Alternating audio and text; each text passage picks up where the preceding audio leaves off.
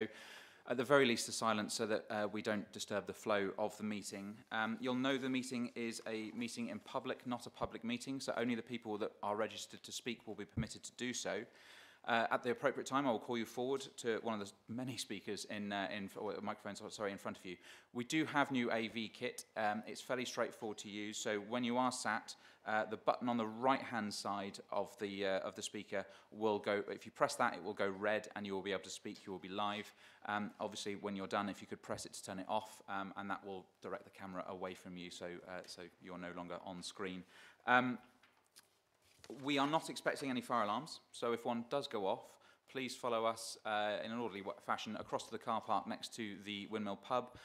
We will need to check all your names off our register to make sure everyone's got out of the building safely, so please make sure you're there, and once you've been checked off, we can send you on your merry little way. Some introductions now, if I may. So to my far right, we have Howard Allison, who is our Committee Services representative. To my immediate right is Sue Mullins, who is our solicitor. And our planners, in no particular order, are Charlotte Dix, Alison Withers, and Victoria Kempton. And to my immediate left is our planning manager, Alice Cosner. Alice, I think you've got a statement to make. I do, thank you, Chairman. My role is to provide impartial advice and to assist members in their decision-taking. Thank you. Fabulous, thank you very much indeed. Right, let's get into the meeting itself. So first of all, do we have any apologies for absence, please, Howard?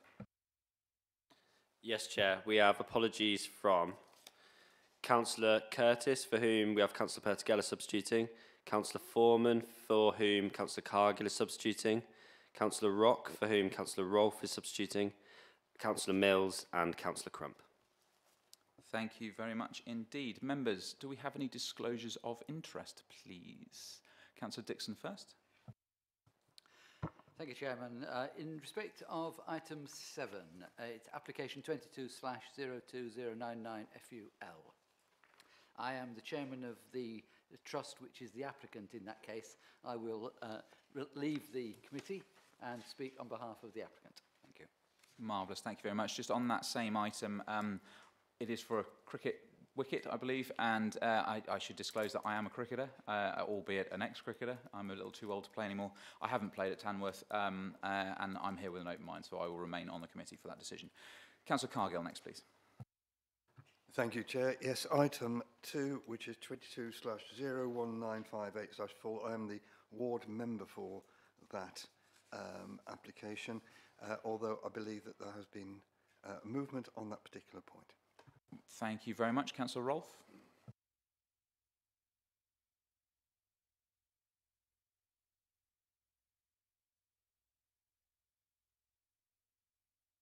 Button on the right.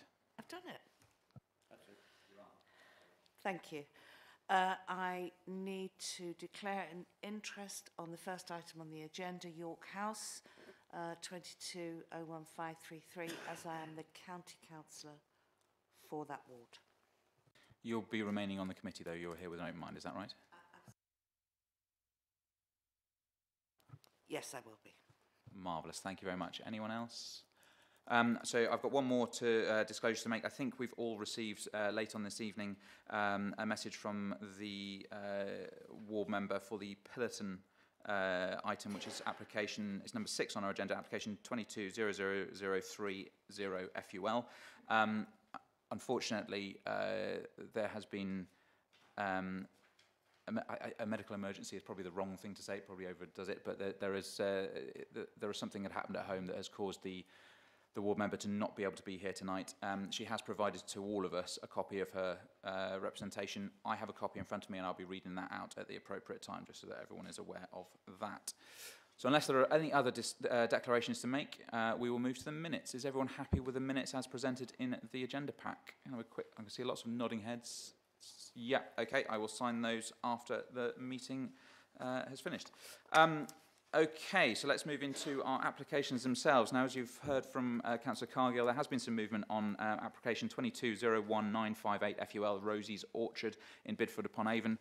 The committee trigger, which is the ward member and the parish council objections, they have been removed. So we will be delegating that decision to the officers, so that item will no longer be heard tonight. Right, let's move into our first full application, which is application reference 22015333 FUL and 22015334 LBC. That's York House in Rother Street. Our presenting officer is Charlotte Dix. Charlotte, over to you.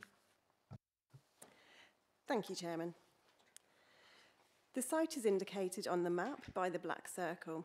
The application site is within the town centre and built-up area boundary of Stratford. This slide shows the application site edged in black. The site fronts onto Rother Street to the east and is fairly linear in shape, projecting up to Greenhill Street car park on the western side. There's a pedestrian access from Greenhill Street to the north, as well as from Rother Street car park to the south. The red buildings shown on the plan are all listed buildings, with York House itself being Grade 2 listed. The site is within the conservation area and has a mix of town centre and residential uses nearby. This is a full planning application and listed building consent for the demolition and redevelopment of the site. Much of the existing extensions to the rear of the building would be demolished, with the commercial elements being redeveloped.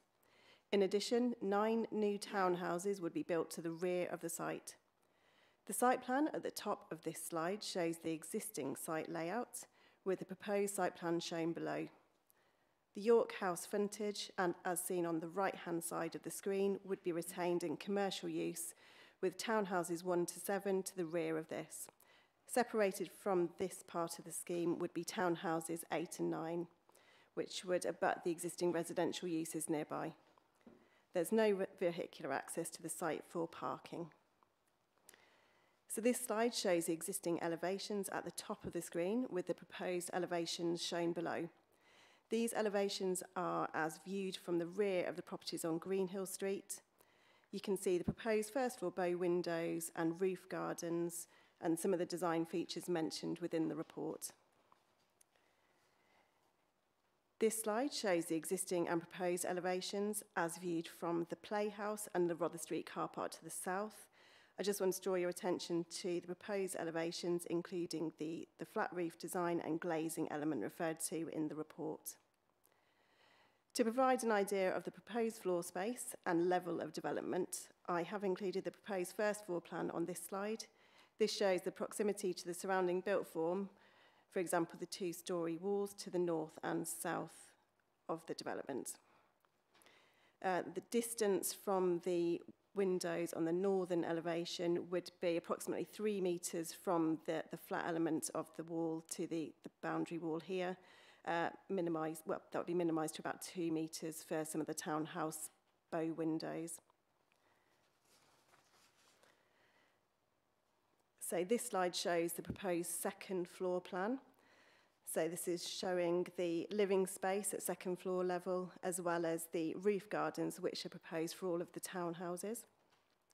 This photo is taken from Rother Street, so showing the front elevation of York House. You'll note there are predominantly 2-storey modest developments on the corner of Rother House and Greenhill Streets, with only the Civic Playhouse building being larger than this. This photo is taken from Greenhill Street, showing the existing pedestrian access into the site. You can see the proximity of 2 of the nearby hot food takeaways on the road frontage, as well as the rear elevation of the Playhouse as you look through the pedestrian entrance to the rear of the photo. On the right-hand side is number 34 Greenhill Street, which is mentioned in the report. So this photo is taken from within the site, showing the existing extensions and printing works. On the left-hand side, so this is looking west, as shown by the arrow on the plan on the right-hand side. You can see the wall and existing Greenhill Street development on the right-hand side of the photo. So this photo shows the location of Townhouse 8, where the location of Townhouse 8 would be on the left-hand side, and then the rear and side elevations of number 34 Greenhill Street, as shown by the arrow here. This photo is taken from within the existing building, looking towards number 34 Greenhill Street. The windows for the kitchen referred to in the report are shown centrally in the photo. You can also see the Grove House development at the rear of the photo. So this photo is taken from Greenhill Street car park, as indicated on the map. So this is looking towards where townhouses 8 and 9 would be located. Again, you can see number 34 Greenhill Street on the left-hand side now and Grove House on the right-hand side. So just to clarify, there are a few updates within the update sheet, and please also note that the amended plans are referred to in the update sheet were in fact received on the 17th of January of this year rather than 17th of February. So officer recommendation is to refuse planning permission and listed building consent applications for redevelopment of the site to create 9 new dwellings in line with the reasons and notes on pages 31 and 32 of the agenda. Thank you, Chair. Charlotte, thank you very much indeed. Right, let's call our first speaker of the evening, who is Councillor Ian Fradgley of Stratford-upon-Avon Town Council. Good evening, Councillor Fradgley.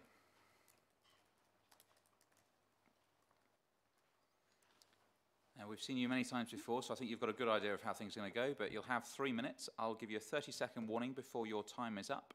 Once you're sat, comfortable and ready to go, if you press the button on the right, your microphone will be activated and the time is yours.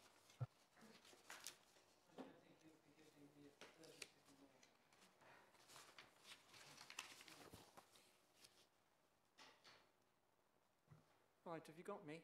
Yep. Sorry? Maybe pull the microphone forward to you a little bit. Okay. Is that okay? Lovely. Cheers. The principle of new homes within the town centre boundary, with the proviso of also maintaining the town's green spaces, is fully supported by Stratford Town Council, as outlined in Stratford's Neighbourhood Plan, Policy H1. And as a result, there has already been a number of housing applications over shops in Bridge Street, High Street and Union Street, and there are potentially more in the pipeline, such as the Windsor Street cinema site and a Bard's Walk rooftop, as well as this particular application. Stratford Town Council welcomes such developments in the town centre, which it believes will add to the vibrancy and economic success of the town. And so the Town Council is in support of this particular application. Items that we, as a Town Council, did request some clarification on came via email from the case officer, and the Town Council, resulting in the Town Council being pleased that this development pays some attention to climate change in the inclusion of air-source heat pumps and heat exchangers, although I understand PVs will not be included. And given the town centre location and restrictions on access and deliveries, there is to be a construction environmental management plan. And as an add-on, the developers also inform the town council that they will provide appropriate bicycle parking, and this will include electric sockets for charging electric bikes. Thank you. Thank you very much. Councillor Fradgley, if you could turn your microphone off for me for a moment, please. Members, do we have any questions for our speaker? Councillor Rolfe, please. Thank you, Councillor Fradgley. I am a member of the Town Council, so maybe I should declare an interest. I don't sit on planning, but I would like to ask you the following question. You haven't mentioned parking. Is it something you have a problem with in terms of parking in the centre of town? I understand that parking is no longer a consideration for these expanding into the town within the town boundary. But is it a consideration for you as a town councillor that the nine properties will produce 9, possibly 18 cars parking in and around the town centre, which is already congested? Is it something you discussed at planning at town council? We take it that we do not have to worry about parking for people living in the town centre. And that's written down somewhere, Councillor Rolfe, but I can't tell you where. And if you think that's a problem, wait till you get the application from the Windsor Street. Let's not talk about applications that we're not here to listen to, please. Okay, Councillor Dixon next, please. Thank you, Chairman. Councillor Fradgley, The report before us has quite a lengthy section on residential amenity, specifically the privacy impacted by, or certainly as far as the plan is concerned, the privacy impacted upon the neighbours of this one should it go ahead. Has the Town Council discussed their comments at all in light of the comments from the planning officer? That was not under our consideration. Councillor Parry, please. Thank you, Chair. Good evening, Councillor Fradgley. I would just be interested in your, in the Council's views. Obviously, York House is Grade 2 listed, and in the officer's report, whilst the drawings show that there's a large external chimney stack that's being retained, there's also potentially part of the 17th century fabric missing from the existing and proposed drawings. I'm just interested to know what your views are on this, on having such a significant part of this, the fabric of the building not present and that has been removed. Am I on? Yes. I'm not here representing myself. I'm here representing the Town Council. And we have not actually in depth discussed that particular item. Okay, Councillor Cargill next, please. But before Councillor Cargill speaks, I'm just going to say, if people could move their microphones a little bit closer to them, sort of this sort of height, whilst they are picking you up, it's not necessarily being projected around the room properly. So just as a reminder. Councillor Cargill, please. Thank you. Councillor Fradgley, just a comment, please, on the bin storage and access, because they say obviously the refuse vehicles can't get into the site there. So I'm presuming that now, occasionally, we all have 4 bins to put out on one day, as it just happens. What about the access and storage of those on the pavement? Has that been considered? May I recommend, Councillor Cargill, that you might want to go to a site visit. I have actually been to have a look a couple of days ago, and I can't see any particular problem in moving the bins. Okay, Councillor Harvey, please.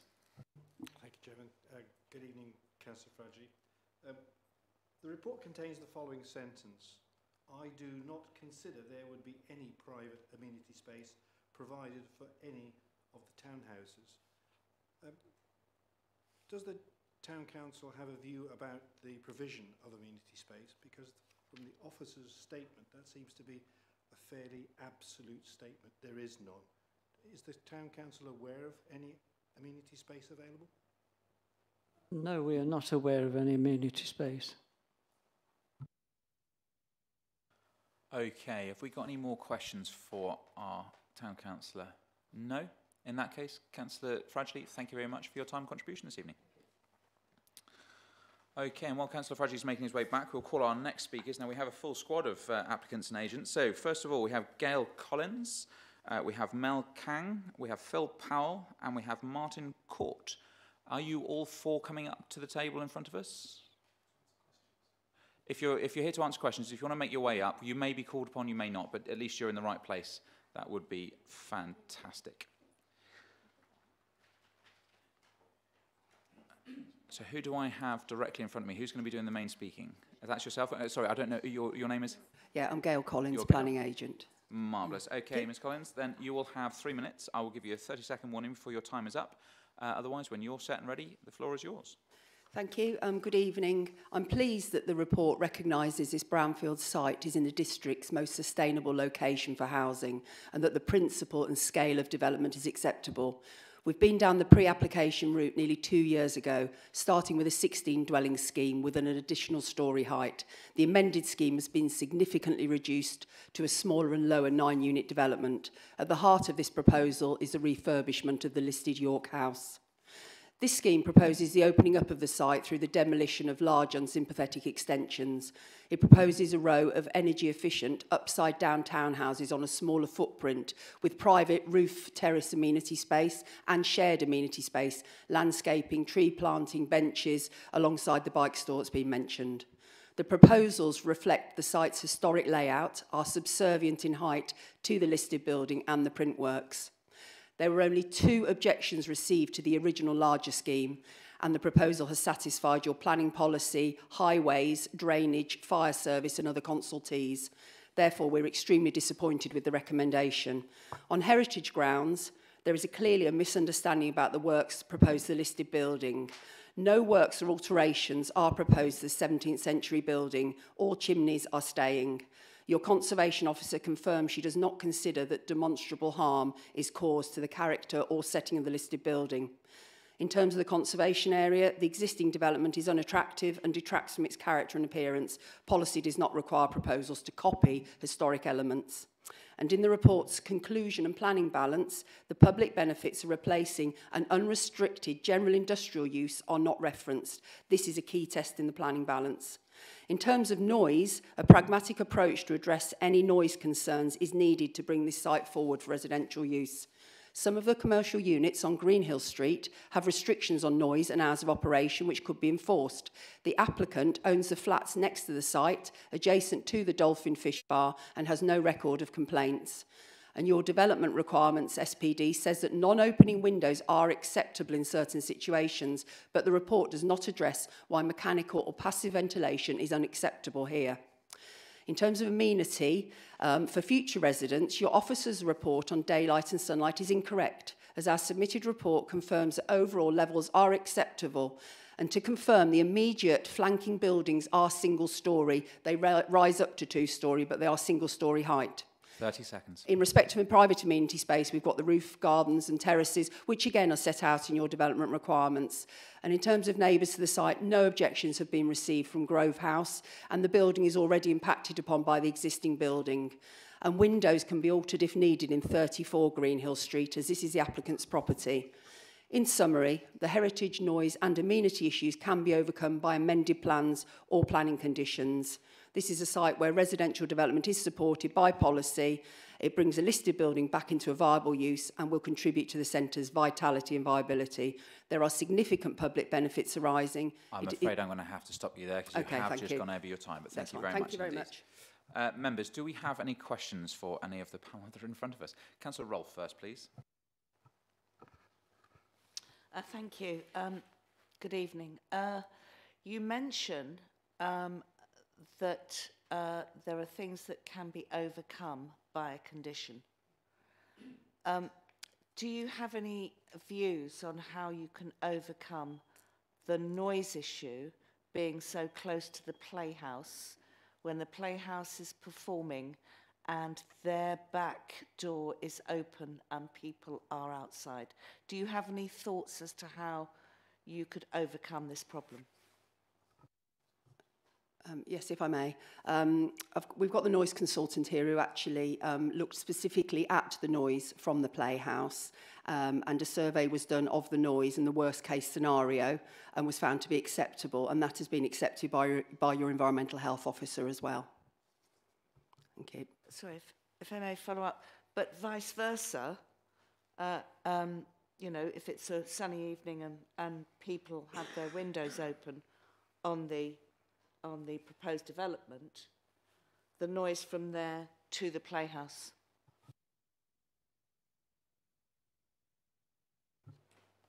Good evening. Yes, we carried out a noise survey to represent a worst case scenario with a live jazz band playing at the playhouse, and nothing was audible at the proposal. It correspondingly makes sense that should anybody be on their balcony enjoying an evening in the summer or whatever, the reciprocal will be the same. There shouldn't be any impact at the playhouse given the structure of the playhouse. Okay, Councillor Parry next, please. Thank you, Chair. Good evening. I just wonder whether you can explain, I mean, it might be an error, but it was a similar question I posed to Councillor Fragile as to why the applicant has decided not to include this external stack that is part of the 17th century fabric of the building in your plans. I'd just like to know why. because obviously it's a key part being in the conservation area, and it would be helpful to have a good understanding of that. Thank you.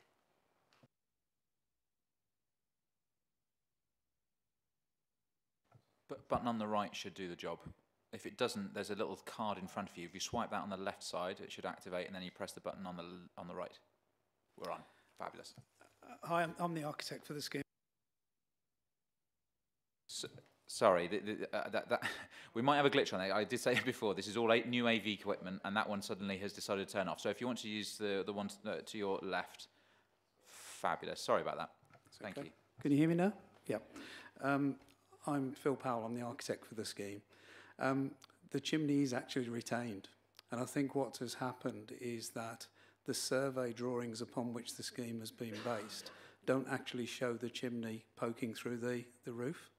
But we have confirmed on many occasions now that there is no intention to take that chimney out or for it to be removed from the scheme. And that also includes its external stacking side? And it includes the external stack. Now, the drawings that we've issued to Charlotte recently actually show that chimney is shown on the roof plan now. So it was hands up, it was an error on our part that we hadn't picked it up, but there is no intention to remove it at all. Thank you. Councillor Cargill, please. Thank you. Good evening. Can you describe to me, please, how you're going to protect the amenity of the residents, especially when you were talking about the roof gardens as well? Because obviously you need to protect that privacy and such like. How can you do that, please? If in terms of protecting the amenity from each other between the houses, the roof structure does actually extend down and create a storage area for the roof terrace. So there's somewhere to put furniture and that sort of thing within a covered area. But that is a structure which creates a privacy between each of the roof gardens. Chairman, so are we talking about a 1 metre, 2 metre section between the actual gardens? It's roof height, so I think it will be reducing from 2.5 metres down to 1.5 metres. Maybe, but certainly there's going to be no visual impact between each of the roof gardens. You won't be able to see one roof garden from the other. Thank you. Yep. Okay, do we have any more questions for our applicants, agents and architects? Councillor Harvey, please. Can I repeat my question I posed to Councillor Fradgley? The statement in the report that gives me some concerns is the officer, I do not consider there would be any private amenity space provided for any of the townhouses. Could you respond to that? Absolutely. The whole concept is based upon an upside down house. So in other words, the amenity, the private amenity space is at roof level, and each house has its own roof terrace, independent of all the other terraces. So it's not true to say that it has no private amenity space. Every house has private amenity space of anywhere between 7 and 11 square metres. They're different because there are different types of houses. But then there is on top of that shared communal space as well at ground level, which I think extends to well over 300 square metres of space. And we have centred the development around 2 courtyard areas where there are trees and benches and other features. Green walls we're introducing into the scheme as well. So there is a mixture of shared amenity space and very definitely private amenity space for every dwelling. Okay, thank you very much. Councillor Henry-Serafin, please. Hello there. Could you give me some idea of the size of the study rooms? That's a good question. Off the top of my head, I think it's around about 8-9 square metres, something like that. The study rooms appear in units 6 and 7. And I think Charlotte has picked up the fact that they could be converted into bedrooms, so that those units could become 3-bedroom units. But I would say, and this was a point that was made to the town council, we don't see these as family homes. We see these as probably downsizers, people wanting to move into the into the town centre, but we don't think it's the sort of place where families will want to bring children. So if somebody wanted to use that study as a bedroom, there would be nothing to stop them, but we see it as a study. We see it more likely that even the 2-bedroom units are going to be used most of the time as single-bedroom units with 2 people in them, but they'll be able to have guests and maybe use that other second bedroom as a study. Okay, thank you very much. Councillor Persigella, please. Thank you. So the Town Council representation mentioned the benefits of some of the design features in relation to tackling climate change. So can you tell us a little bit more about those? And also, I think a bicycle storage with electric charging for electric bicycle was mentioned, but I can't see that in the report. So is that going to be proposed as well? And why is it not in the report? Thank you. I can't comment why it's not in the report, but it's certainly part of our proposals that it was something that the Town Council specifically asked for, that electric charging points would be provided within the bicycle storage, and we'll definitely be providing those. In terms of our approach to the climate emergency, we follow what's called a fabric-first approach to development, i.e. you increase and put as much insulation into a building as is possible, and also to limit the amount of air permeability of those buildings. Now, what that then in turn relies upon is an MVHR system, which is a mechanical ventilation heat recovery system. But also all of this is tied to using air source heat pumps, which I know is something that's very sort of, part of the government strategy, encouraging people to use air source heat pumps.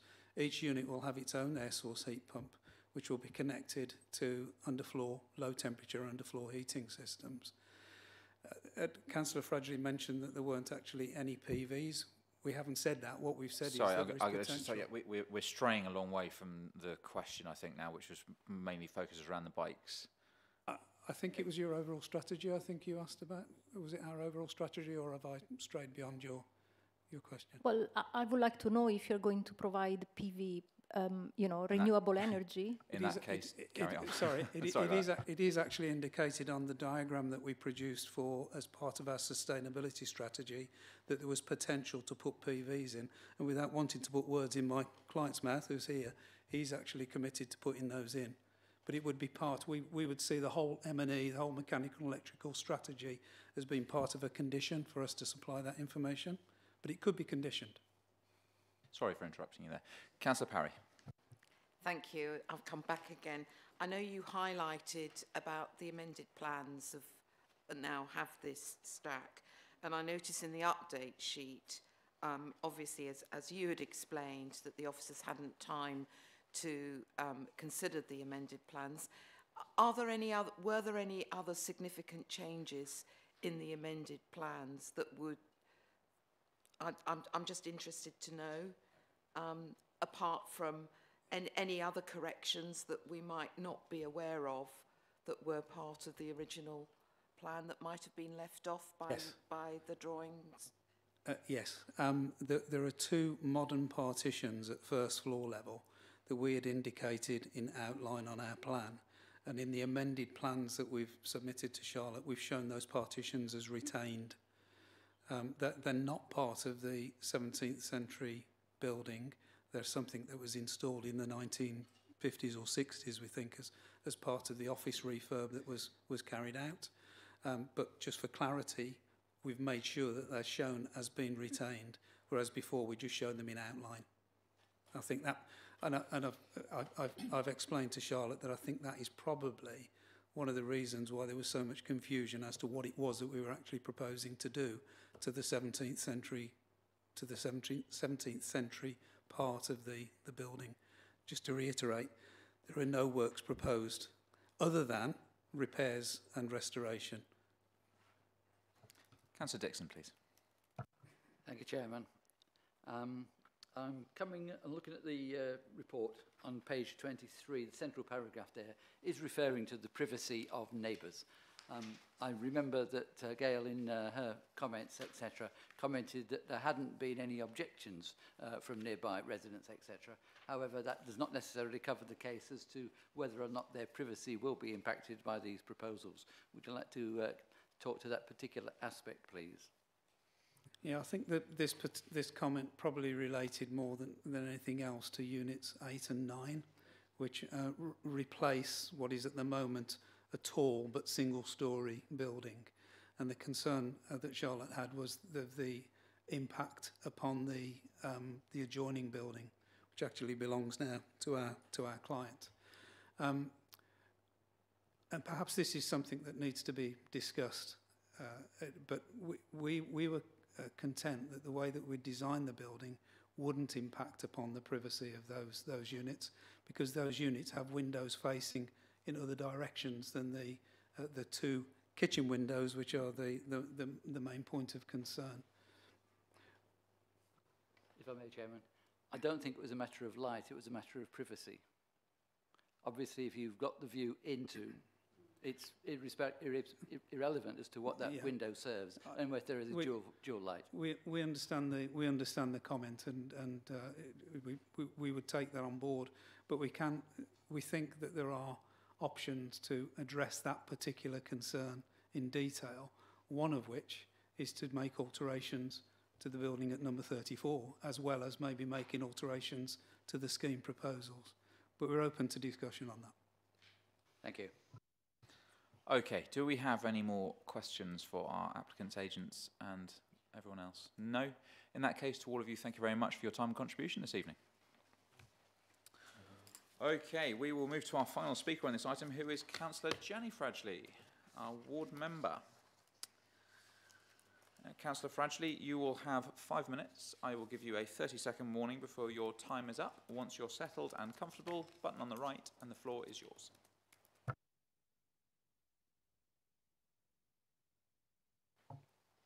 Is that okay? Brilliant. Thank you very much. The application is for 9 townhouses, and it's been reduced from 15, and the refurbishment of a Grade 2 listed building. The interior of the listed building is in a sorry state and needs sensitive attention to create the commercial rooms that will provide quality employment opportunities in the centre of the town in a conservation area. The 7 townhouses will occupy the footprint of the existing 20th century paintworks, 19th, 20th century paintworks, while the remaining 2 will be in a separate building at the end of the plot, close to townhouse, which will provide quality residences in a sustainable site, contributing to the vibrancy and economic success of the town. This principle is agreed by SDC as well as by STC. I agree this is a narrow plot of land, but this innovative design has produced in all 9 spacious townhouses with good amenity space. I must emphasise that each one of these properties has space to walk outside and sit and enjoy the outside space. A first floor, it's a 2nd floor garden for each dwelling, more private space than many town centre homes afford. There are also 2 further amenity spaces, one small space to the north with 2 trees along the access corridor, and one to the west providing a larger open space between the 7 townhouses and townhouse 8 and 9. With 2 more trees, cycle storage, as we've heard, electric charging points, bin stalls, and the bin stalls have easy access to Greenhill Street. You saw the passageway in the photographs provided. At the moment, this area is a rubbish dump with all kinds of litter. We've talked about the chimney stack. I don't think I need to say that anymore. I think we know about the chimney stack. Comments are made about ground floor windows looking onto the brick wall close to the Arts House. There are, however, on the 1st floor, there is a light well which actually allows light to flood into those bedrooms from the 1st floor. And there are the oriel windows on the other side which provide views into the passageway that connects the front doors. The exhaust systems on the Dolphin Fish and Chip shop have been highlighted as a potential issue for noise and smells. We've heard about the mitigation that takes place to control that from within the construction of these houses. However, 34 Greenhill Street is at a similar distance from the fish bar. I've amended these as we've gone through. Some comments have been made about the contemporary design being at odds with the conservation area. I think we all agree that we actually live in the 21st century and we should be leaving a footprint of our own views and attitudes towards architecture and living space. And we've heard that this is actually going to be well insulated, it's going to have solar gain, it's going to have ground source, heat source pumps. So I think we're covering and actually showing to the next generations and generations to come on this small site a really fascinating, innovative development that will actually provide residences for downsizers, which is particularly important, and also vibrancy for the town. I'm aware as I've been listening, there have been a lot of confusions about what is here, what is there, does this work, no amenity space when there patently is. If you are at all concerned about what view you would give to this to refuse or approve, especially if you are minded to refuse, before you do that, you should certainly make a site visit. If you go to the site and see exactly what is on offer there, it clarifies the information you've been given in the sheets, a lot of which has been confused and you've been questioning it. So I, as a ward councillor, 30 seconds. really support this development. I think it adds to the town centre. I'm looking forward to the historic building being brought back into commercial use, and I support the proposal. Councillor Fraggi, thank you very much indeed. Members, do we have any questions for our ward member, please? Councillor Rolfe. Thank you. Site visits. I mean, as you know, and I've had my hand slapped on many occasions about not asking for a site visit. I personally think that a site visit would actually benefit me. Councillor Rolfe, you're moving towards debate at the moment. Have you got a question for Councillor Fragli, please? No, I haven't. No. Okay, thank you. Does anyone else have a question for our ward member? No. In that case, Councillor Fragli, thank you very much for your time and contribution this evening. Thank you. Now, members, we will now move to points of clarification to our officers. I'm going to kick us off because I must admit I am frightfully confused now. We've heard about amended drawings and amended plans. Those amended drawings and plans appear, from what we heard, to overcome a lot of the concerns that have been expressed in the report. Have those amended plans, have they been considered and your concerns are still valid? Or are they relatively new amended plans? I'm frightfully confused by it. So the amended plans that were received yesterday afternoon, which have been discussed this evening in terms of the impact on the listed building and the chimney stack, etc., due to the time of receipt yesterday afternoon, we haven't obviously had the time to accept them and be able to consider them formally and be able to reconsult with our conservation officer and Historic England. So we haven't been able to assess those changes that are contained within the amended plans. So, as it's presented in front of us, we are making a decision on the plans as they were, not the amended plans that have been put forward. That's correct. You're assessing it in terms of the current submission of the plans, not the amended plans that have been referred to received yesterday. Lovely, that's very helpful. Thank you. Councillor Rolfe. In which case, would it help if we deferred this in order to discuss the amended? We will get to that in the debate. I'm going to get through the questions first. Okay, so one of the questions I have is on the bottom of page 22. Because I just need to see this. So, nonetheless, the additional height and proximity at less than 2.5 metres distance of impacts significantly on the first floor south-facing windows on units 3 and 4 of the townhouse 34 Greenhill Street. Have you got a picture of that? Can you demonstrate that? Because I'm slightly confused about, and it's 2 metres, you said. Yes, let me just share my screen quickly.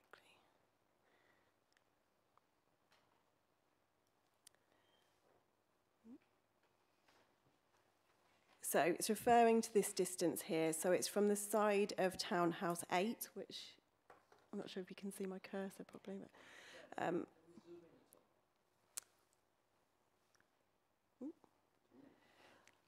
so yes, that it's referring to this distance here. So from the side of Townhouse 8 to the side units of those properties on Greenhill Street. And I do have a photo as well, which should help understand that relationship. Yes, so the distance is less than 2.5 metres. So it's basically shown by this photo. So this is the existing building, which admittedly would be moved slightly further away from Greenhill Street, but it would be 2 metres higher to the roof, and then you've also got the storage element for the roof gardens on top of that. So it would be almost 4 metres higher where it's actually the central part, which is for the storage bit. So it's these windows here that I'm referring to in the report, which are the kitchen windows for units 3 and 4. So, and the distance would be less than 2.5 metres from these windows to where the side elevation would be of Townhouse 8. So just to follow, the impact of overlooking would be from the 4 metre looking down? Yes, so the roof gardens would be higher than the existing roof that you can see. So they would be at least 2 metres higher. So that would have the ability to look down onto the windows to some extent. But the main concern is really in terms of that brick wall and the proximity to those windows and the impact then on daylight provision and outlook from those windows. Thank you very much. Councillor Cargill, please. Thank you. Charlotte, there were two things mentioned during the presentations, one on ventilation and one on lighting. Could you just comment on those, please? So in terms of the impact on residential amenity, so the issue raised by Environmental Health is regards to noise. So that's disturbance from the nearby takeaway units on Greenhill Street. So the 3 units that are in close proximity to the townhouses. And because of the opening hours that they have, and in terms of the ability to open, one of the units can open until 3 o'clock. And obviously that's into nighttime hours. And then, so we've assessed the whole application in terms of the noise for any prospective occupiers, and Environmental Health have raised concerns in that regard. In terms of my assessment, I've looked at whether there are any other mitigating factors that would be able to be employed, but in the balance of assessing the plan application, because there's a number of issues in terms of amenity, I don't consider that could be something that could be employed on this site. And in terms of lighting... Councillor Cargill, if you're going to speak, if you could put your microphone on, please. I do apologise, Chair. I think it was the amount of light getting into the buildings that was mentioned. Right, I see. So in terms of the daylight provision to the future occupiers, the concerns that I've raised are predominantly due to if I just show you the proposed plan. So this is the first floor plan. This is the first floor plan that's proposed. So my concerns are predominantly to do with the windows along the northern elevation and the proximity to this wall here. So, and at ground floor level, so the windows at ground floor level are pretty much in line with this existing straight wall there. So it's 3 metres distance from this point here to the nearby wall. And then at first floor level, because of the design of the windows, it actually gets closer. So it's about 2 metres proximity for some of the nearest townhouses. So my concern, particularly because those are north-facing windows, that they wouldn't have sufficient daylight or outlook because of the proximity of the existing development. And again, in terms of the southern elevation as well, some of the rooms at ground floor level are 3 rooms, but they're not going to have sufficient daylight provision to the south-facing windows either because of the 2-storey playhouse to the southern element of the site. So it's both of those factors that have led me to consider that the impact on daylight would be quite poor. Thank you. Councillor Harvey, please. Thank you, Chairman. I share your confusion to an extent. There are 2 strands where in presentations that we've received, where there's contradictory information. One relates to noise that I picked up, which I think you've already dealt with to some extent, and the other was amenity space. So in the light of, I'm confused, the statements are diametrically opposite, so I'd like to hear what you have to say about how that might be resolved. And secondly, on page 24-25, there is reference to the implications of, on the site, being occupied as residences on existing businesses, and the Environmental Health Officer, it is reported, has raised objections which you consider significant. So my question is the Environmental Health Officer on that basis still concerned, and do you still regard that as significant?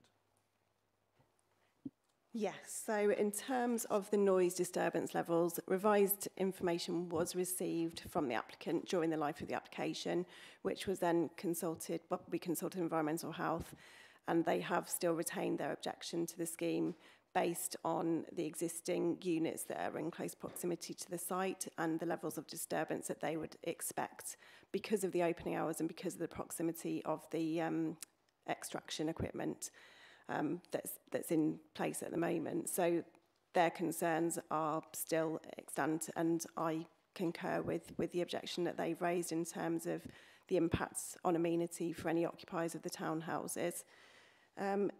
In terms of the impact on the existing buildings, so you're referring to the commercial elements, is that correct? It is, but could you also respond to the amenity question? Oh yes, so in terms of the private amenity space, because the roof gardens are what's been put forward as part of the application is the private amenity space. However, because of the way it's sited at second floor level, and obviously the ability for people to be able to look into that space, it's not something that's considered as private amenity space for the occupiers. So that's why we have considered that there's no private amenity space for any of the townhouses. So in terms of the existing buildings, that's in relation to the impact on commercial properties, that's right. So I have covered this in my report. Let me just refer you to the right section.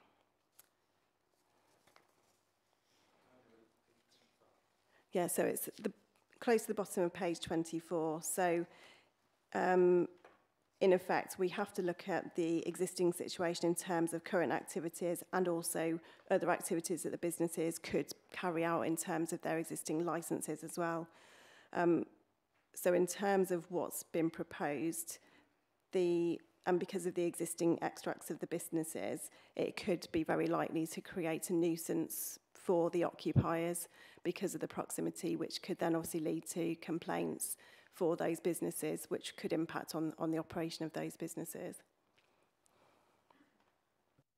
Councillor Parry next, please. Thank you. It's just a little bit of clarification, if I may.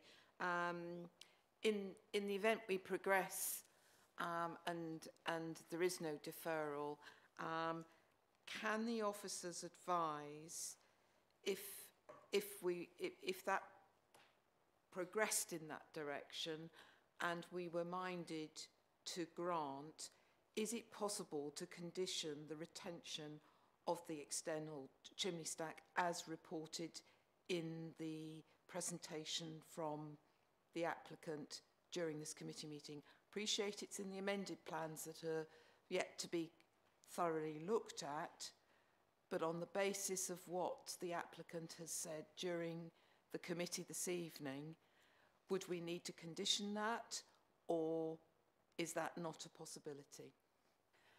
My advice would be that, as always, members need to consider the plans in front of you.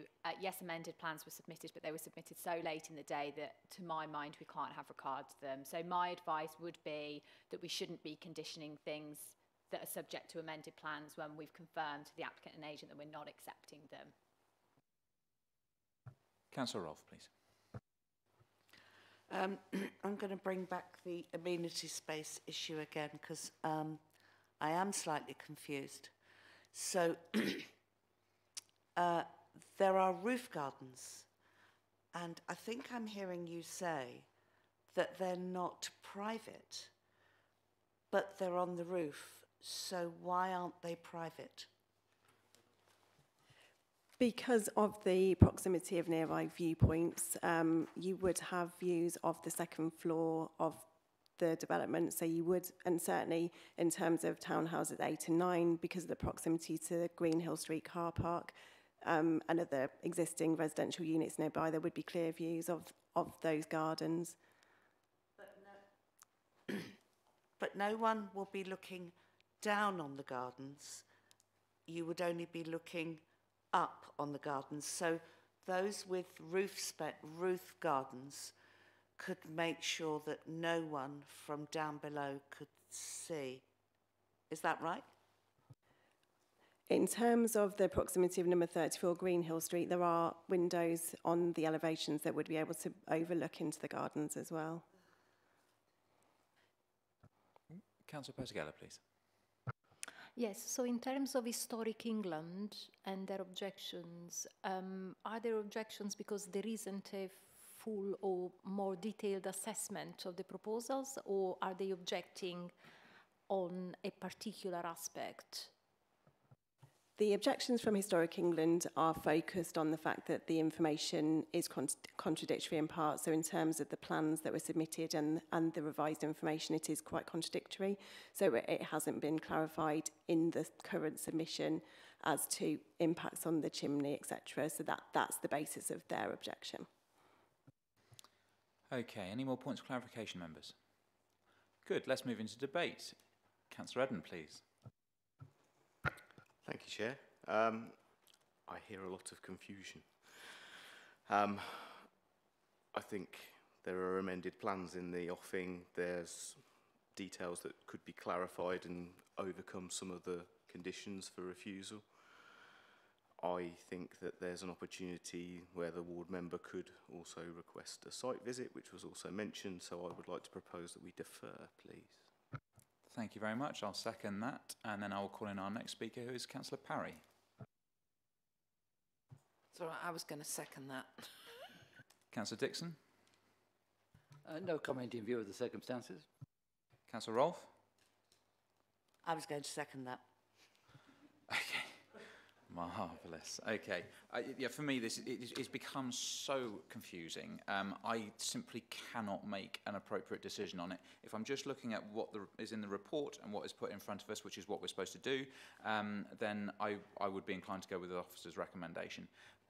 In the knowledge that we have amended plans, and given there is clear support from the ward member and the town council who represent the town, I think it is in the best interests of us all to make sure that we do defer and give full regard to these amended plans. And hopefully we'll come back less confused and be able to make a proper judgment. So, could I have, please, a show of hands for those in favour of deferring? Could I ask that a site visit is involved?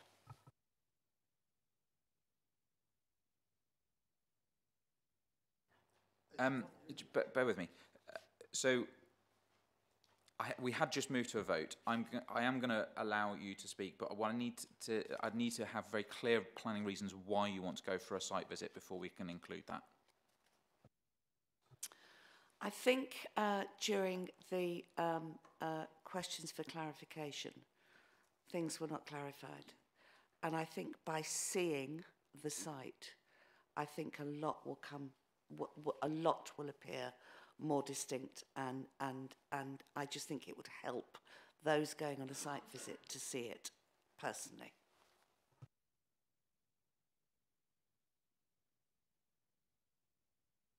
Councillor Eden, given it was yourself that proposed the deferral, are you happy to propose a deferral in order for the plans to be fully assessed and also to include a site visit for the reasons we've just heard from Councillor Rolfe? Yes, Chair, I'm okay with that. Okay, a seconder, I will also agree to that. Councillor Parry, you put your hand up. Would you like to speak as well? I was just offering to clarify. I think the site visit in particular needs to look at the private amenity, the aspects and the views of that, because I think that was the key area that was unclear. So if the site visit can be undertaken that specifically draws upon the private amenity space. Lovely, thank you. Again, Councillor Eden, you're happy with that? All good, Chair. Marvellous, so am I. In that case, The proposal is to defer for the reasons given and also to conduct a site visit again for the reasons given. Could I please have a show of hands for those in favour of deferral? That is unanimous. Committee therefore resolves to defer applications, both applications 22015333 FUL. I think I have to take it separately, don't I, for the LBC? Unfortunately, we do have to take the same one separately for the LBC. So, Councillor Eden, just to confirm, same proposal? Confirmed, Chair. Thank you very much. Seconded by myself. So, could I have a show of hands for the LBC? Councillor Parry, Councillor Pertigella, we're looking at the LBC. The same proposal has been put. Thank you very much. That is also unanimous. So, committee therefore resolves to defer application 22015334 LBC. Right. I'm going to take a breather while we have a changeover of our planning officer.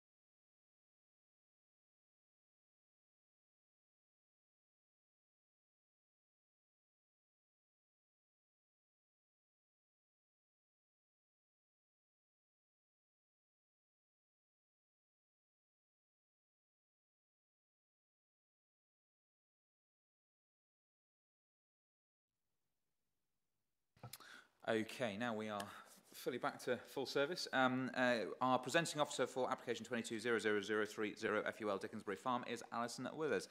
Alison, over to you. Thank you, Mr. Chairman. The application is located to the north of the village of Pillerton Priors off Walton Lane. The location is shown by the black dot.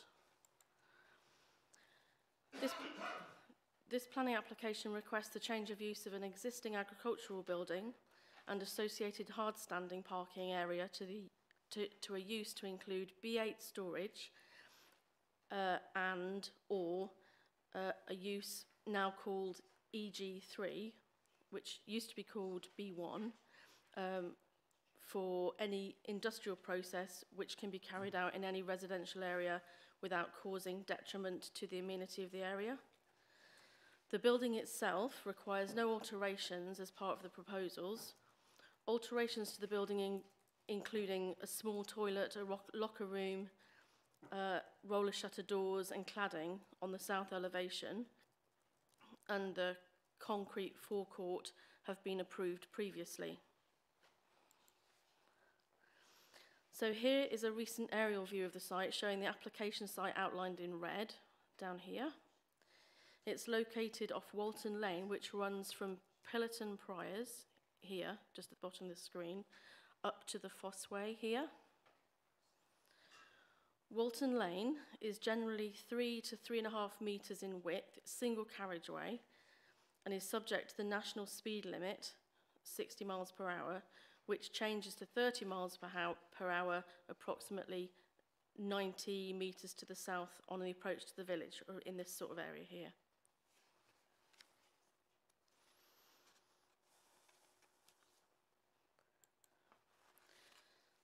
So, approximately 250 metres to the south of the access, Walton Lane widens slightly to allow 2 vehicles to pass. Between the site and the widened section, there are a few field gates and a further area that is used by vehicles to pass.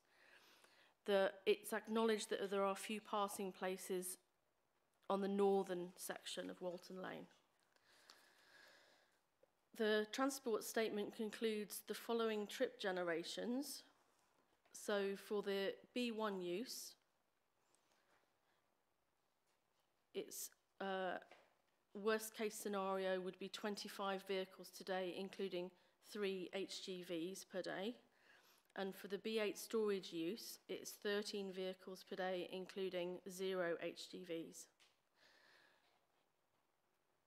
In this particular location, there is a lorry ban already in existence for lorries over 7.5 tonnes along several of the local lanes, including Walton Lane.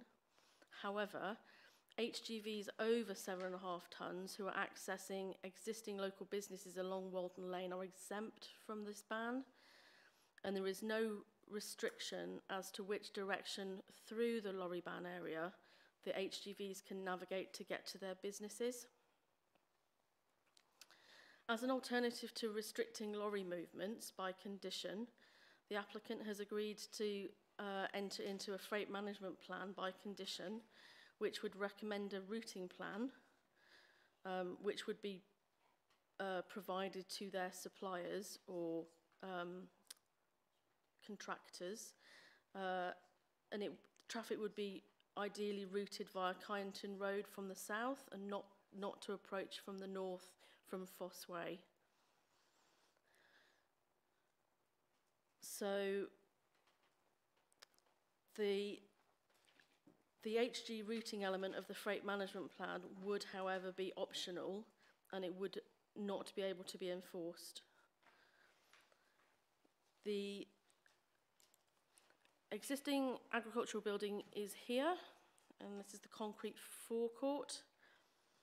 Parking and layout plan has been provided that demonstrates that there's sufficient space for parking and turning for the vehicles within the application site.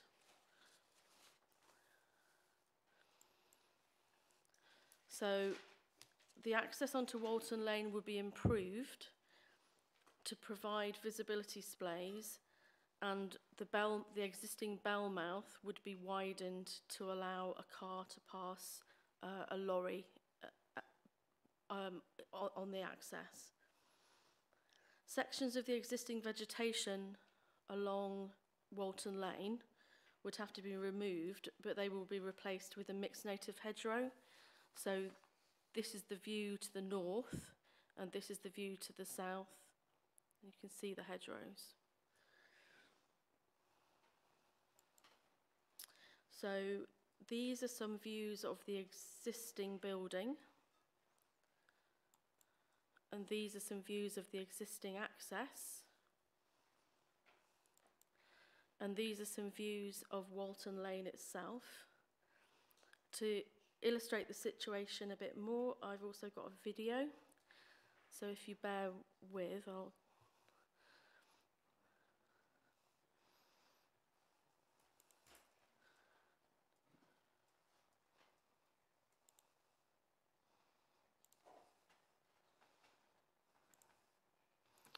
So this is starting off in Pillerton Priors itself, just at the very start of Walton Lane. So you can see through the trees, which have no leaves on at the moment, you can see the existing barn just here where my cursor is. I don't know if you can see that. So if I just... So the video takes you up the road past Dickensbury Farm, so you can see the existing lanes. Oh.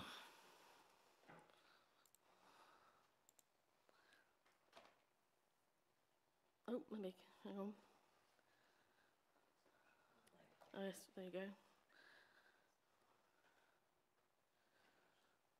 So the road is a bit wider towards the southern section. So this is now heading north out of Pillerton Priors towards the Foss Way.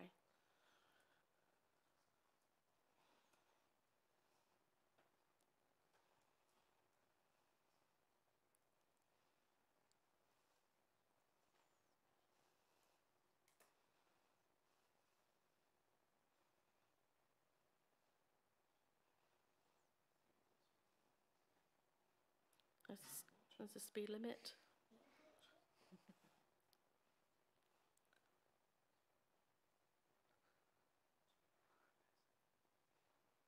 So this is Dickensbury Farm approaching on the left, hedgerow that would be removed.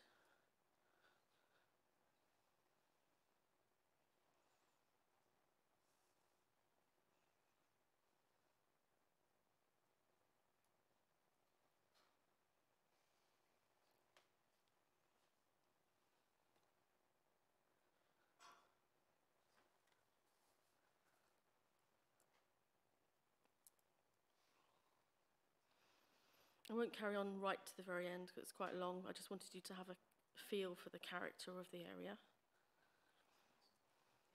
Is that enough? Okay.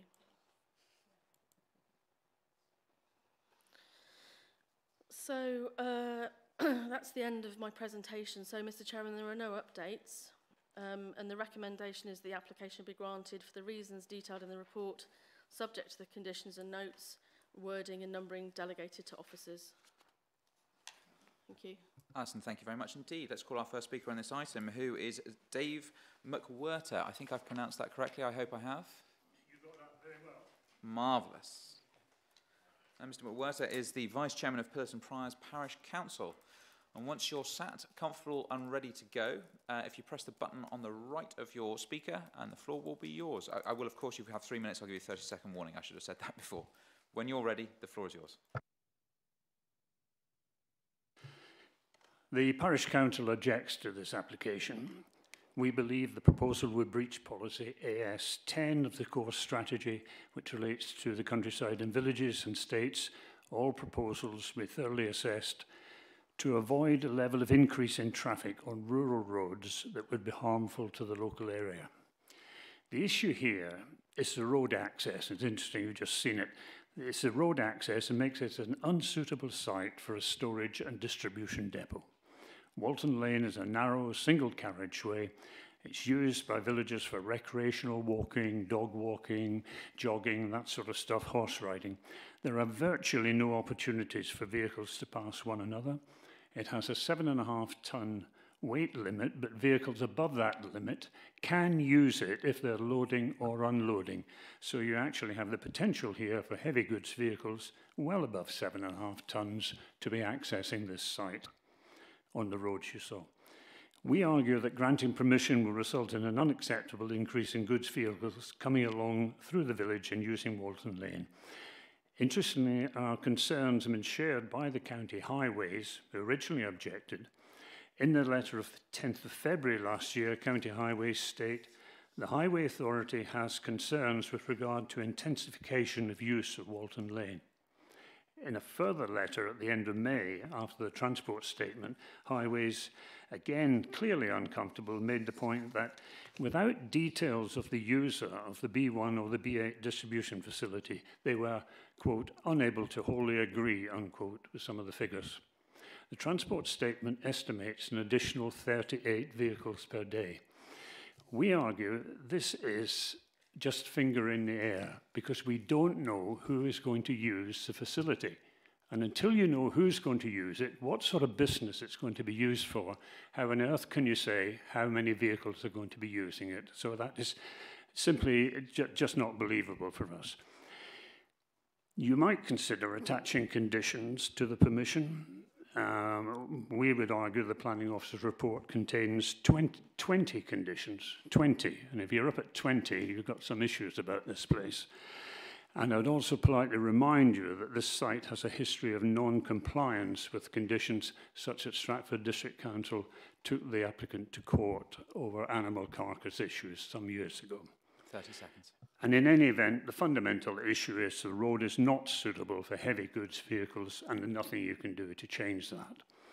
We urge you to refuse the application on the grounds that Walton Lane is unsuitable for heavy goods vehicles, that the potential for an increase in goods vehicles is open-ended because we don't know who is going to use it, and all of this contravenes policy AS10, which is designed to protect the villages and rural roads. Thank you. Spot on your time. Thank you very much. Members, do we have any questions for our Parish Council? Councillor Cargill, please. Thank you very much. You mentioned about highways, but I noticed that highways now have no objection. So have they, all those been addressed as far as highways concerned? Well, we're very disappointed that highways have withdrawn from the discussion.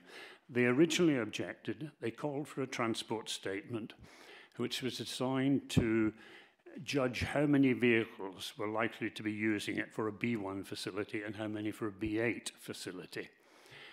So the transport statement came up with these figures of 25 additional vehicles for a B1 and 13 for a B8. But interestingly, even in the transport statement, they said, but these figures are a little bit uncertain because it depends who's going to be using it. Highways then locked onto the 25 vehicles for the B1 and ignored the B8 thing altogether, and so seemed to have withdrawn their objection on half of the information that was available to us. And no matter how many times we go back to highways and said, what's going on, why have you done this? It's fair to say we don't get any response to that. So I cannot give you a satisfactory reason, but they clearly, from their letters, don't particularly like it. Thank you very much. Councillor Harvey, please. Good evening. I understand your concern about the veracity of the numbers that have been put forward as potential traffic movements. Does the Parish Council have any information on existing level of traffic? Because I'm trying to get a sense of what the additional burden might be on top of what. Do you have any information? Gosh, I wouldn't like to be nailed to the wall on the precision of the figures, but I think it talked about, I mean, it's essentially Walton Lane is a rat run. There are the two farms. There's Dickensbury Farm as you come up from the village, Dickensbury Farm to your right and another farm to your left, and after that you've got a mile that takes you to the Foss Way. So it's private cars. Sometimes you can get 2 or 3 an hour, rush hours you'll get them then, and then for hours you won't see anybody on it at all. You'll see a few farm tractors. We get quite a few of those, but I can't give you a figure, I'm afraid, other than to say two things really. One is, even if it's 38 additional vehicles, that is a significant increase, we feel, and in any event, you can't trust the 38. Where does that figure come from? Thank you very much. Anyone else have any questions for our Parish Council? No? In that case, Councillor McWhirter, thank you very much for your time and contribution, and of course your patience this evening as well. Now, members, I made a bit of a mistake earlier. You will remember during the disclosures, I mentioned that we had received an email from our ward member for this item. It came in at a very late hour as we were prepping and organising ourselves for tonight, and the inference was that the ward member was registered to speak, and on that basis I said that I would read out the statement that had been made. It has now transpired that the ward member is not registered to speak, so even if the ward member was here, they would not be afforded the time to be heard. So I am not going to read out the statement that has been provided. Hopefully you all have, it came through not long after 5, so you may have had a chance to read it. What I will say is the main points contained within it are the same that we have just heard from the Parish Council, and it is of an objection. So I just wanted to make that very clear. So we can move to points of clarification from our officers. Councillor Parry, please. Thank you. I wonder whether the officers can give me some indication of the weight that can be attributed to AS10, and in particular the point on the impact on rural roads. So as AS10 is an up-to-date policy within our core strategy, members can give that full weight. So if members consider that it doesn't comply with that part of AS10 and there's therefore a breach, that could potentially form a reason for refusal, quite reasonably in terms of considering the development plan. We obviously don't have the objection from County Highways, but it is within AS10, so thank you. Councillor Rolfe, please. Thank you. Alison, could you just reiterate what you said about the tonnage and the whether it's enforceable or not? Could you just, I think I know, but if you could just explain again. Thank you. So in the area, there is a ban on lorries over 7.5 tonnes. so which includes Walton Lane. So existing businesses, though, are exempt, including Walton Lane. So there's no restriction as to which direction through the Lorryban area HGVs visiting existing businesses can go. They can approach from either direction. So basically what you're saying, there is no restriction at all if the vehicle has a legitimate reason for being there. They can't use Walton Lane as a rat run, but if it's to visit an existing business for unloading or loading, they can visit it. And that's from either direction, but the applicant has agreed to enter into a voluntary agreement, but obviously we wouldn't be able to monitor that very easily because we have no method of monitoring who's going where or doing what. Councillor Cargill, please. Thank you, Chair. Alison, a couple of points, if I may. One is, just following up on that particular point, you mentioned that the width of the road is around about 3.5 metres. I note that HGVs are in the region of about 2.9 metres. Are we happy about the fact that there shouldn't be any more damage to the verges and such like because of large vehicles and people do walk down there? We saw that. So are there any concerns about that first? The Walton Lane is a single carriageway. There's not enough space for vehicles to pass each other, and there are very few passing places. I can't deny that. However, there are, at the moment, farm vehicles which travel up and down, and there is existing traffic. There's no incidences of any accidents on the road. But you can see from the video that there is evidently damage to the highway verges already from the current level of traffic. Thank you, Chair. Okay, that's fine, thank you. The other point I just wanted to pick up on was the hedge, removal of the hedge to create a visibility display, I assume. I didn't know if I picked that up correctly. Are we happy from a council point of view that that is permissible and it's not going to damage ancient hedgerow or anything like that? No, definitely not. It's predominantly Leylandia hedge. And the visibility displays would be either in Highways land or the applicant's ownership. So it can be replanted by condition. Thank you very much. So that would represent an improvement, I think. Thank you. Councillor Harvey, please. Yeah, Alison, could you confirm that there are no other businesses other than the two farms at the southern end of Walton Lane, in Walton Lane? That's question one. Question two, do you have any information about the movement of vehicles over 7.5 tonnes to the existing two businesses? Do they come, how many are there, and do they tend to come from the south, from Pillerton, or from the north, from the Foss? There was a transport statement submitted, but it doesn't go into the detail of what direction the traffic has come from. There is on site already that there are two uses. There's kind of existing farming activities, which include feed deliveries and movements of cattle, which is about 2 to 3 HGVs per week. In addition to that, there's an existing DIY livery business on site, on the same site, which is daily upkeep is about 6 cars, and then larger horse boxes, about 2 to 4 at the weekends.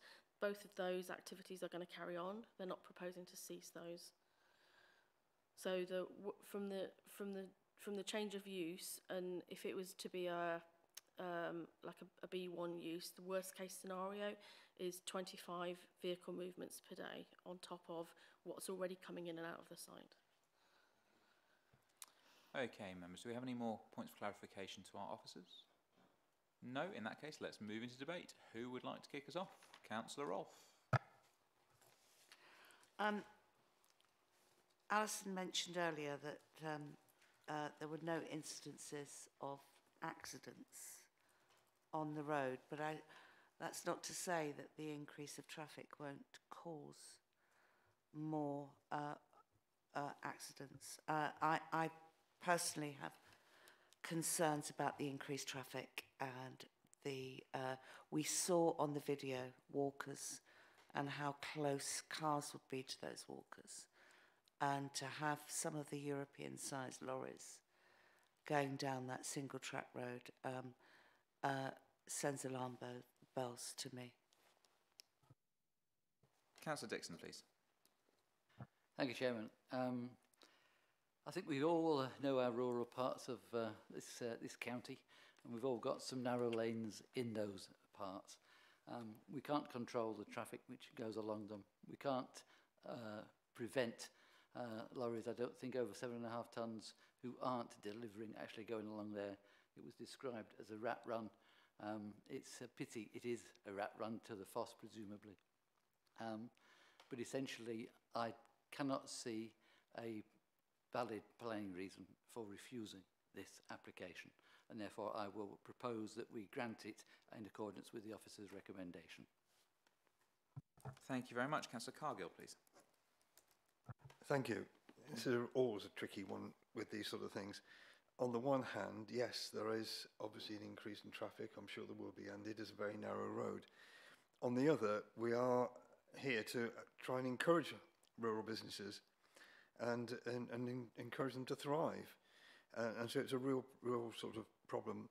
On balance, however, I go with Councillor Dixon. I feel that this is a reasonable application, and with the traffic management plan, I feel that it is quite achievable. I'm willing to propose. Second. Second. I apologise. Second. Marvellous. Thank you very much indeed. Councillor Pertigella next, please. Yeah, I just wanted to echo Councillor Rolfe's concerns. I mean, the road is a single-track country lane, and of course there is already agricultural related traffic. Of course, this is a change of use, so there'll be different, I suppose, type of AGVs and traffic, and I'm concerned about the intensification, especially if it's used by cyclists, by horse riders, by walkers. I'm very concerned as well.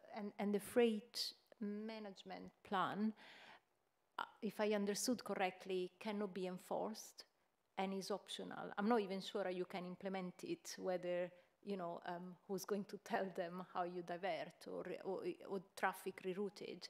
But obviously, if you can enforce it, then it's really not, I don't think it's something that we can think about or consider.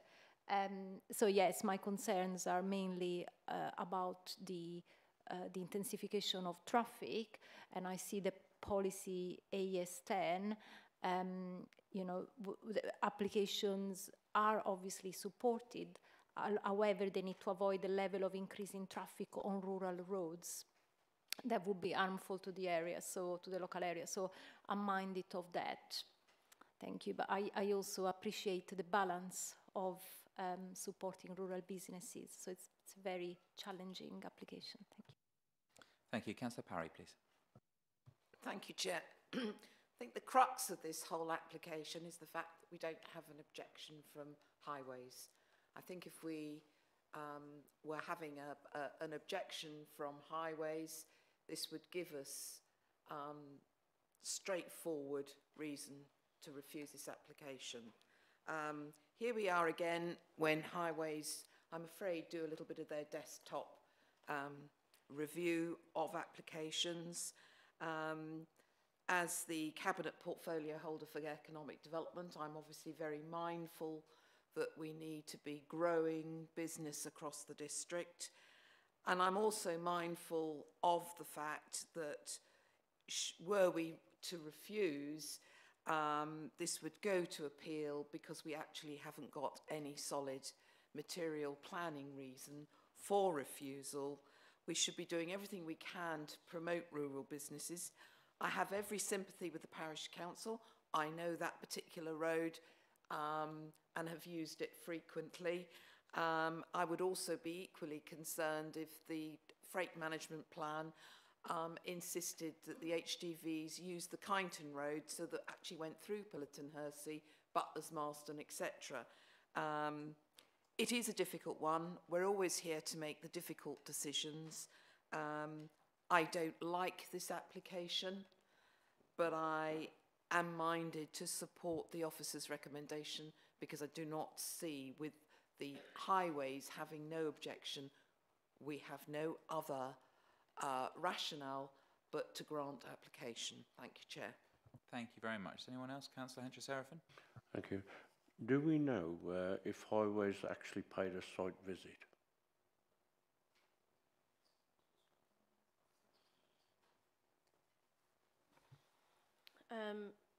I have had lots of lengthy conversations with them, but I don't know.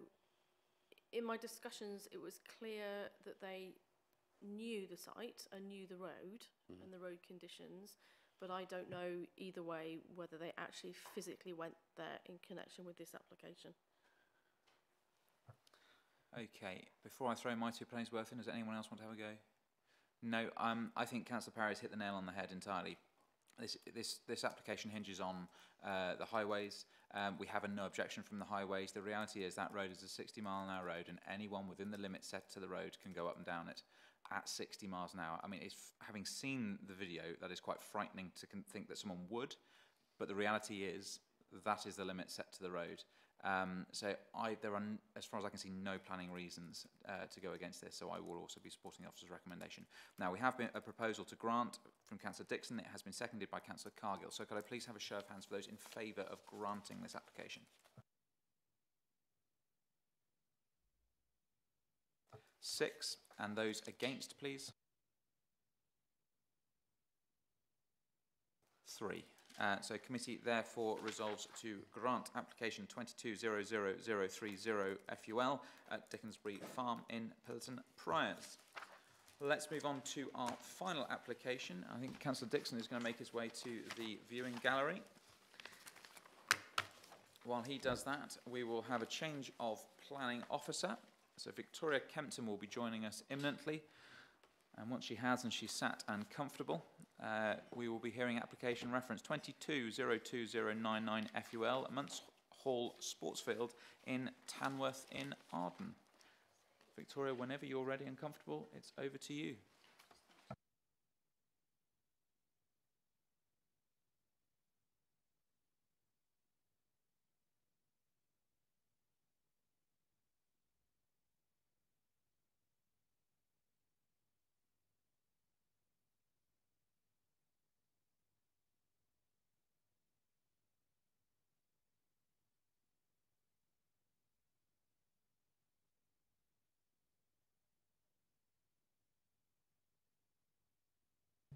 Thank you, Chair. Permission is sought to construct an artificial cricket strip at Munts Hall Sportsfield. The application site is located at the western edge of Tamworth in Arden and is marked by the black dot on the map. This slide shows the site outlined in red, with the village of Tamworth in Arden to the east. In terms of constraints, the site lies within the open countryside, Greenbelt and Arden Special Landscape Area. The site is also near to the conservation area, as outlined in pink, whilst the dash green line shows a position of a public right-of-way which runs parallel with the southern boundary. This plan shows the position and angle of the proposed artificial strip, which would measure around 30 metres by 2.7 metres, with an area of 83 square metres. The black circle indicates the overall area of the pitch, although this does not form part of the application. This aerial image shows the site in relation to the village, with the residential properties to the east and southeast, with open countryside beyond the other boundaries. The existing ground has been used as a football pitch, with informal games in the summer. In addition to this, there are also tennis courts to the south of the site, along with a pavilion and building for scouting organisations to the east of the pitch. Photo number 1 is a view looking to the west with a football goal just in view, whilst the second photo is a view looking towards the east with a pavilion and scout building. These are a couple more photos with image number 1 showing the tennis courts. Photo number 2 pans slightly round to the right in the direction of the public footpath. So this concludes my presentation. The application is recommended for approval, subject to the conditions listed in the report. However, should members be minded to approve the application, an additional condition should be added to control the plans. Thank you, Chair. Victoria, thank you very much indeed. Let's call our one and only speaker on this item, who is the one and only Councillor Tony Dixon. Good evening, Councillor Dixon. You've got 3 minutes. I'll give you a 30-second warning before your time is up. The floor is yours. Good evening, Chairman, and thank you, members. I won't take up 3 minutes. First of all, I'd just like to thank Victoria for her patience with this application, which landed on her desk, I think, back in August. I was surprised, actually, that the provision of a artificial strip, which probably can't be seen by anybody except somebody stood on it when you're actually there, actually did require planning consent and permissions. And I do wonder whether or not other cricket grounds, etc., might already have them without planning permission. But that's an aside. What I would mention is that the nearest neighbours are supportive of the application. In fact, one of them actually recalls when cricket used to be played on the field until the 1970s. So essentially, it's a request by the Muntz Trust. The Muntz Trust started over 100 years ago when this field was donated to the community. I'm the chairman of the local trust, and the local cricket club would like to come back. Unfortunately, there isn't space to play football and cricket on the same sports field, and needless to say, when the field is used or has been in use by a soccer team, essentially the playing surface is just not appropriate for cricket, and essentially you've either got to choose one or the other, and we'd rather have a local cricket team rather than a football team, soccer team from across the borders in Worcestershire, who were the previous users of our sports pitch. I'm very happy to take any questions from members. Thank you. Members, do we have any questions for Councillor Dixon? Councillor Cargill, please. Thank you, Councillor Dixon. I notice in the conditions on item 2, it says materials to match those listed, colour to be green. Are you happy with that? Yes, I am, Mr. Chairman. Yes. I have a question for you. What's your batting average last season? Let's move on. Poorly. Okay, there have been no further questions. Councillor Dixon, thank you very much indeed. Members, do we have any questions for our officers? Councillor Harvey? Am I right in thinking that the only reason that we're considering this application is predominantly because it's an artificial pitch? Is it the question, is it the case that if this sports club had decided to install a natural pitch without an artificial element, there would be no need for consent? So we didn't issue a lawful development certificate on the application, but we did feel that the construction of the artificial pitch would be development, which doesn't fall under any permitted development rights. So we felt as it was development, it would require planning permission. So I think it's fair to say that generally speaking, if it was proper grass, there's no change of view. So it probably wouldn't need planning permission. I can't say for sure without LDP, but... Councillor Harvey's going to make a grass cricket wicket in his garden now, I think. Okay, in that case, let's move into debate. Who would like to kick us off? Councillor Parry, please. I'd like to propose that we grant in accordance with the officer's recommendation. And Councillor Eden, please. In the absence of Councillor Crump. I'm far from stumped on this one. I'm very much for it. There we go. Right, I'd second Councillor Parry's proposal.